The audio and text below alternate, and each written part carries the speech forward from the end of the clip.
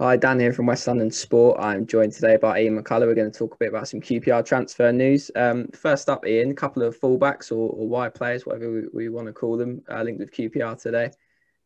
George Cox of Fortuna Sittard is primarily plays left back. They obviously come out with Dave McIntyre's story earlier today. And then Moses Odubajo as well, a player well known to Mark Warburton, as first mentioned by Sean Gallagher.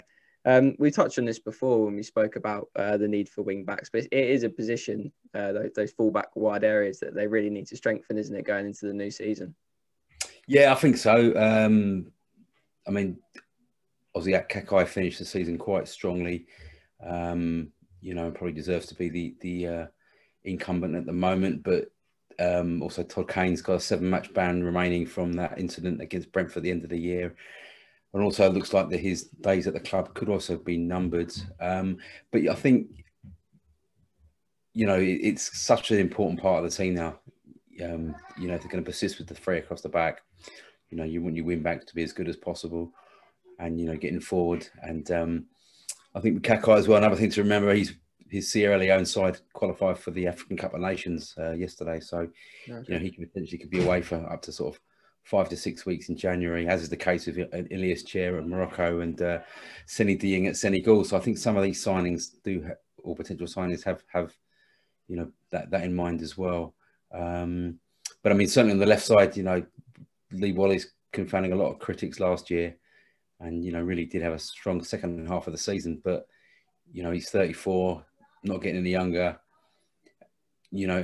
He could be another injury away from a long spell on the sidelines. So you need to have someone in support. And, I think with Nico Hammerline, and he doesn't really look ready to playing at this level.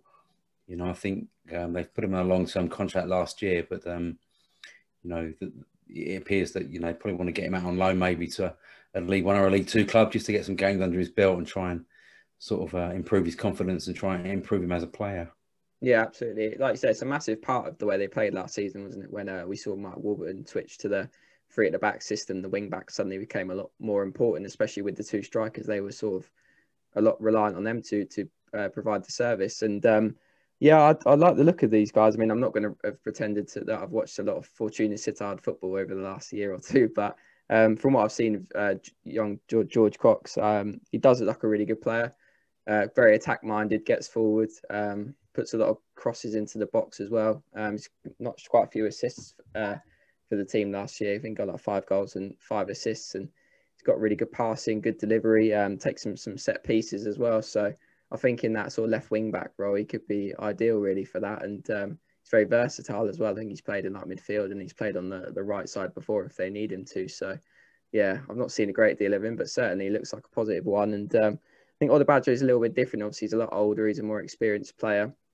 Someone that Mark Warburton knows well, which is, we know he's pretty keen on that. He does like to bring players in that he's worked with before and that he knows what he can expect them of. But I think the big concern for me with that one would be, I mean, he's hardly played any football recently. He played 18 games for Sheffield Wednesday last season. I don't think he played a game for them since January. So that's got to be a big concern, I think. And I think when he did play for Sheffield Wednesday, he was sort of used as a fullback sometimes, and defensively he was quite a bit of a liability at times. He did give away quite a few penalties and picked up quite a few yellow cards. So I don't think I'd be too comfortable relying on him defensively. But I think if he can get fit again, I think he does offer a lot going forward. But I mean, what do you think of him? Obviously, you mentioned Todd Kane there. He's sort of expected to move on, or QPR want to move him on. But it's kind of tricky with the ban that he picked up, and that one could go on quite late into the transfer window. But what do you think about the two guys that have been linked to? Do you think they're an upgrade on what Kane brings? Yeah, I mean, I do, particularly with Cox. Cox, a player that he was quite highly regarded at Brighton. He's quite an interesting story because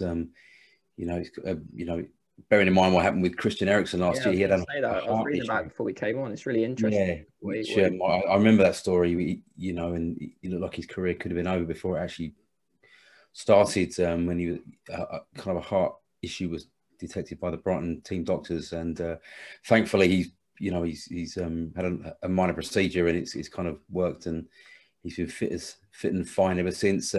He went out on loan to Northampton and then joined Fortuna Sittard in the Dutch Eredivisie, and he had a really good loan spell there, and then had the chance to go and join a League One, League Two sides, but he opted to stay in Holland, which kind of shows that, a refreshing kind of attitude to kind of improving yourself as a player. And he's done very well out there as well. Fortuna Sittard, they kind of model themselves as being a kind of a finishing club. Todd Cantwell from Norwich spent time out there and did very well. And Cox has done likewise. Mark Warburton's very tight with David Weir from his time at Rangers, and he's he's part of the Brighton backroom team in terms of recruitment, etc. down there. So I think there's probably a link there. So I know plenty about the player, so he could be, a real upgrade if they do manage to get him over the line. Odubajo, sorry, he's only 27, so there's still some miles in the leg, so to speak. Hull City paid £3.5 million for him, 5 years ago. So there's, he's got a bit of pedigree there. And I think at one stage he was Brentford's record signing, and he had 2 spells there and done pretty well. It's, Sheffield Wednesday is a basket case for a football club at the moment. And things, obviously didn't really pan out well for him up there, but he's going to be coming in on trial during pre-season. So, I'm sure the Rangers coaching staff will have a good look at him there and work out whether or not he's worth, a short-term contract, as they've done in the past with Tom Carroll last season, who's moving on to after failing to agree terms on a second year with the club. And also you look at the signing of Dazelle this week, Andre Dazelle. They kind of, it's almost joined up thinking. They're obviously targeting players of a certain age to come in, and I think Dazelle will be sort of viewed as a player for the future. I think, he won't be starting. I think he'll certainly be, pushing the likes of George Thomas for a place in the starting lineup. But it's kind of encouraging for Rangers to be looking in that kind of, in that way. I think just, it's almost like grown up, for want of a better word. You're looking at, a certain style of player you want, and you're picking them in. They did it last year with Charlie Kelman, and the goalkeeper, Joe Walsh. From Gillingham. So, there is a kind of what they see as a progression. And I think with the launch of that B team last year, you'll see a lot of these guys getting better minutes in the reserve teams rather than playing in like almost like old school reserve football, rather than the under 23 system that's it's kind of mix and match, who's available from the under 18s and the under 23s. So that should, be a more progressive step to the first team. So I think Dazelle will probably, get his feet wet there first before kind of playing in the first team. I think it's kind of refreshing. They're looking at, guys at a good age, potential sell-on value.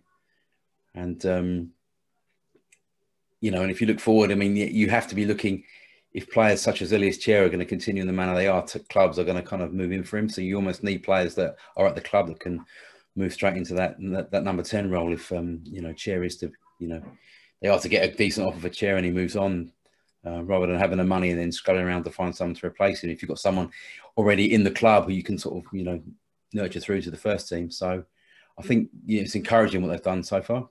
Yeah, I agree. I do really like the transfer strategy. I don't know, fans won't be too keen to draw comparisons, but what you're saying is basically what Brentford have done the last few years. They got the young players in, they sold them on if they needed to, like we saw with Ben Rama, and obviously Ollie Watkins moving on as well. And then they had the ready-made replacements, and then they went out and got replacements if they needed as well. And it took them a while, probably maybe longer than it should have. They probably deserved to get promoted the season before they did, but it does work well. And yeah, it's good. It's players like Cox as well. They've got a point to prove when they come over here. And like you said, there's only upside really.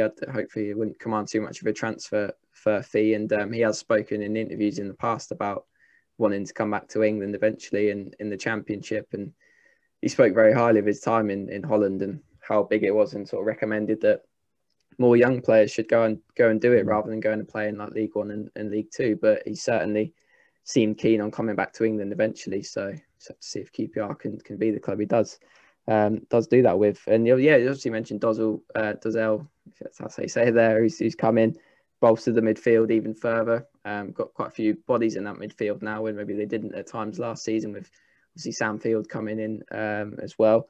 but the saga rumbles on with Stefan Johansen. We always knew it was kind of going to be a protracted kind of process. It was going to take a long time for them to get the deal done. But even with Dizel coming in and the bodies they've already got, is that still the big one for you? Is that the one that would really show the intent for next season? Yeah, most definitely. I think it almost would be the icing on the cake if they were to kind of get Johansen through the door. I mean, obviously Fulham's season ended 3 weeks later than QPR, so that's a factor as well. And from what we understand, Scott Parker is probably going to, be moving on to Bournemouth with, and it looks very likely that Eddie Howe's going to come in Swap managers almost at Fulham. So you've got that situation as well. New managers and want to look at the squad and they've got. But I mean, I've said before, Fulham's squad is enormous. They've got almost I think it's 52 pros. Most of them are still under contract. So, and they've got a plethora of centre midfielders. So I think there's a fair to reasonable chance that they still will get him, Johansen. But obviously, I don't think it's going to be one that's done. Potentially it could go down to even right to the start of the season, or even before just before the window closes in September. But both parties want the deal to happen. Johansen's very keen to stay, and Mark Warburton's very keen to sign him. But obviously, he's still got a year on his deal at Fulham. There could be other factors at play, so we'll just have to wait and see on that one.